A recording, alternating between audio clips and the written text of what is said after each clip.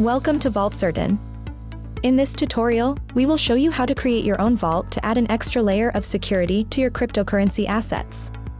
But before we get started, let's explore some of the options available to you. You can click View Tour for an in-app guide to the VaultCERTin page. Watch the VaultCERTin and IDCERTin videos. Or click Learn more about Vault and VaultCERTin for more information.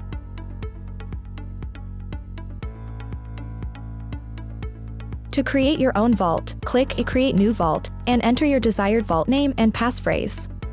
These will help protect your private keys and ensure that only authorized parties have access to your cryptocurrency assets.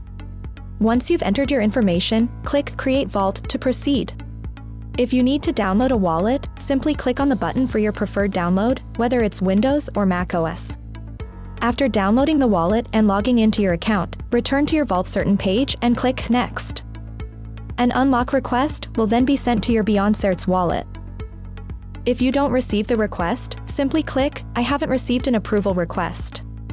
In your wallet app, click on a Yes, it's me to confirm your identity. Finally, download your private key and key store file to complete the process. Well done! You've just successfully created your own vault.